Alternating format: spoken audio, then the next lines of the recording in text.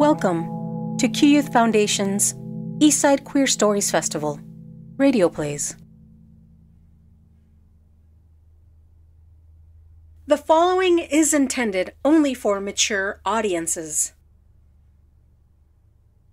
Running from Myself by Sydney Rogers.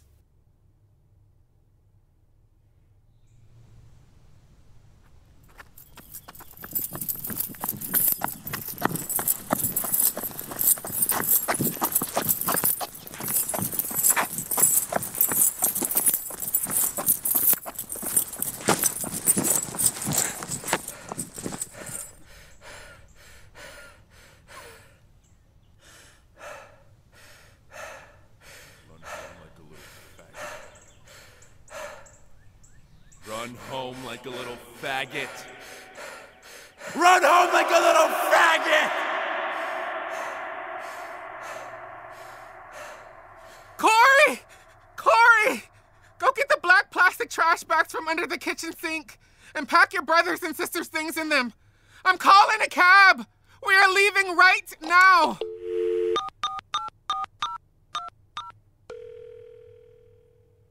I used to romanticize the idea of running.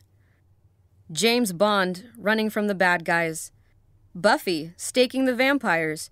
Charlie's Angels and their chase scenes looking gorgeous. I thought of that running as something good. One of my first memories of running is with my mom when I was 10 years old. She had just been kicked down the stairs for the third time that week. Hello? Is this yellow taxi cab? I need to order one. As I pushed my brothers' and sisters' clothes into these bags as fast as my little 10-year-old hands could go, I heard my mother say, "Bring the biggest taxi you can find."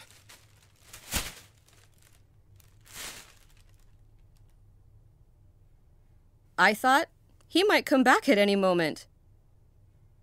Do you think he might be back soon? You know he pays special attention to me at night sometimes? I don't know. But we are getting us away from this crazy motherfucker for good. When the opportunity for us to get the hell out of there came, my mother took it. We later found out that he trashed that house big time when he saw that we had left. Best decision my mother ever made. Woo!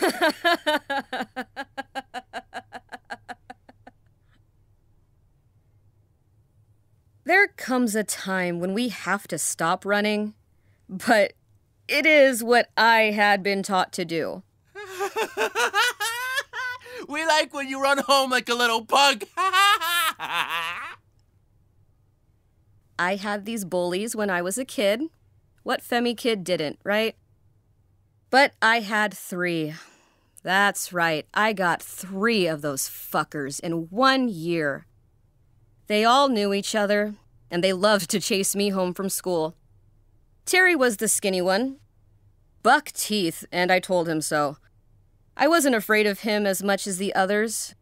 He was the one that laughed at what the others told him to laugh at. And I think about it now, he may have joined in because he was scared that they would do the same to him. Run home to your mama! Shut up, Terry. Damn, get your buck teeth fixed. Fuck! I swear, we work out way more when we're oppressed. Marches, handing out pamphlets, running from bullies, sexual assaults. Sorry if I triggered you. I'm healing through it too. We can talk about it after if you need. Yeah, I digress. What was I talking about? Sissy faggot! Bullies, yes. What you looking at, punk? Then there was Keith. He was the most burly of the 3, but he was light-skinned, so people thought he was cute. Sad part is that I used to play at his house when we were younger, but now, every time he looked at me, he looked like someone had farted. I disgusted him that much. I wonder if he saw something in himself. I hate looking at you! You little sissy! Then there was... shit. Let's call him Jason. Now this fool was real privileged. Light-skinned, only child, nice clothes, Mama drove him in a Cadillac, fluffy hair. So, yeah, they used to chase me home. All three of them. 3rd grade. I only lived across the street, but that run home really felt like a relay race. Well, one time I guess I ran home one too many times. That's enough! Why is your shirt torn? I was running. From who? From them. Those boys chased you home again, huh? Yeah. This has gone on long enough, damn it. Your auntie says you should go back outside and fight them. Fight them all together. No, dum-dum. One at a time. Your cousins and I will keep watch to make sure no one jumps in. But, Mom... You fight them, or you gonna fight me? I don't want to fight you. I know you don't. So you gotta choose then. Mom! Listen. You keep running from people like that, and you'll be running for the rest of your damn life. Going out there, like I said, we won't let anything happen to you. I understand what she was trying to teach me, but I was more scared of my mom than them, that's for damn sure. And guess what? I won. Each horrible fucking time. I had to. You fight them, or you gonna fight me? I hated her for listening to my aunt, for letting her think for her. I wasn't like the other kids, and she knew that. But Terry, Keith, and whatever his name was, never bothered me again. That was the first time that I was forced to stop running and made to face my fears. But I would continue to run, like that little kid running home. But the fears were much worse than those fools. Run home like a little faggot. Run home like a little faggot. Run home like a little faggot! Triggered? Wait then, there's more. After I got sober and made amends with my mom, somewhat, I got the courage to ask her, why did you make me fight those bullies but continued to stay with Daryl? I thought I didn't have a choice. But I knew that you did. If we hadn't run then, he would have killed us. I know that in my heart. I'm glad you did, but it taught me in order to survive, I gotta run. That's not what I wanted you to learn from all that. I ran to protect my children. But we did run. And I did make you stand and fight. And I'm not gonna apologize for it. And I'm not gonna apologize for it. And I'm not gonna apologize for it. And I apologize for it. Wait, it gets better. The fear of my own transness, which ran so deep, led me to addiction, alcoholism, and homelessness. Yay! When I did decide to get sober, I got into this rehab place in Burbank, an all-men's facility. I had to put my drag to the side and concentrate on being sober, but I just want to run like my mother did. It's crazy how our heads tell us anything we want to hear to keep us running from ourselves. So there I was in rehab, going through withdrawal, my mind all over the place. I was crawling the walls to get out and get fucking lit. When I tried to leave, one of my roomies in rehab, Gus, a dude only there 2 months more than me, talked to me. Homie, what is wrong with you this time? I don't want to be here anymore.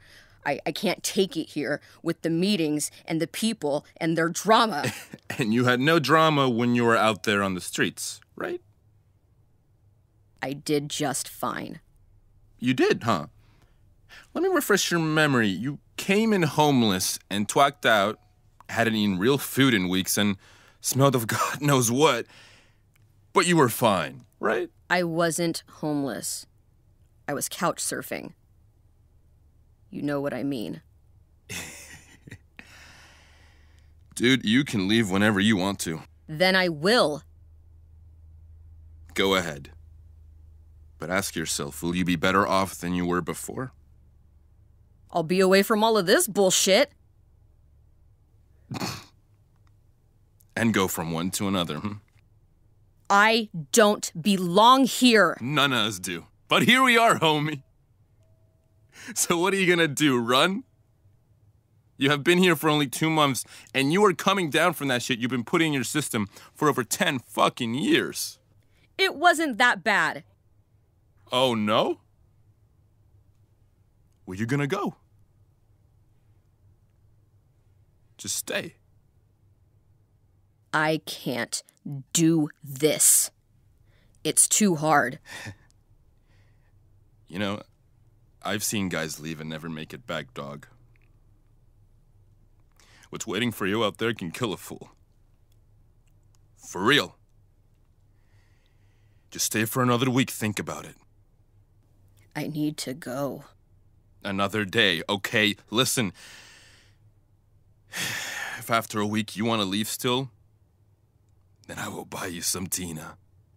And a bottle of whatever you want. Okay?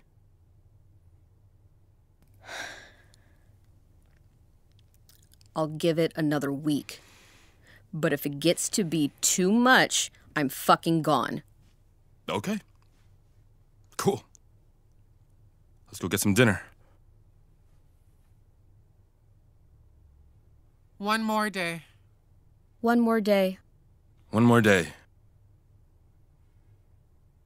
I ended up staying at that rehab for 2 years. If it wasn't for Gus that night, I would not be where I am today. Gus relapsed a month later, though.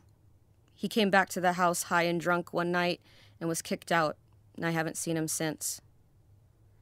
So, you see, I have been running from something all my life.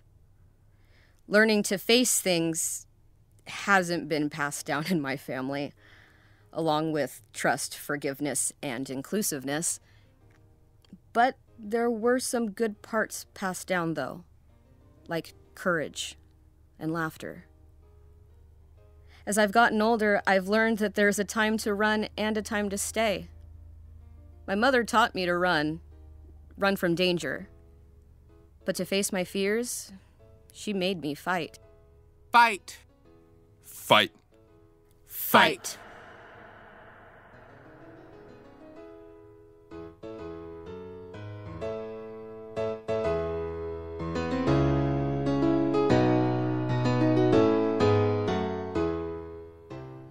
For more information, reach out to the Los Angeles Centers for Alcohol and Drug Abuse.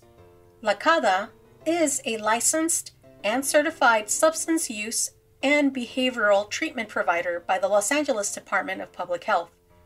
Visit their website at www.lacada.com. That was Running for Myself by Sydney Rogers.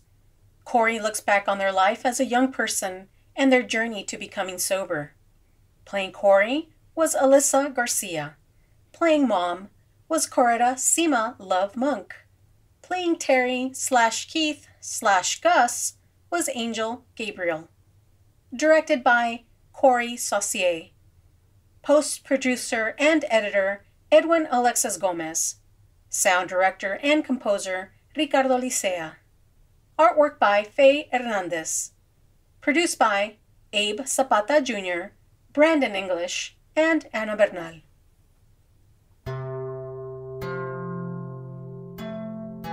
Hi, I'm Anna Bernal, Executive Director and founder of Key Youth Foundation.